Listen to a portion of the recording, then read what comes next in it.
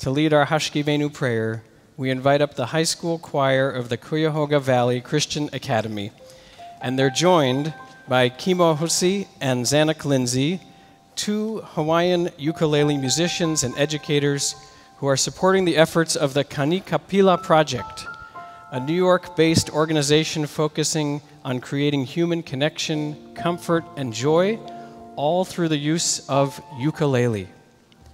Kimo, Zanuck, and these kids have spent their time in New York this past week visiting and performing for firefighters suffering from PTSD, as well as visiting inner-city schools to play their ukulele for the children there. Now, we want you to imagine that in each of these children's hands is a ukulele. That's how they have brought comfort and joy to firefighters and children this week. And the only reason that they do not have their ukuleles tonight is because following their session this morning at CS 55 in the Bronx, they donated their ukuleles to the children there.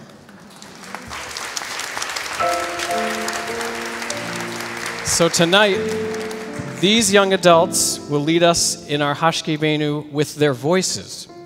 And Kimo and Zanuck, their teachers, will accompany them on the instrument that has brought so many people shelter and peace during their visit. Hashkivenu is on page 153 or your order of service.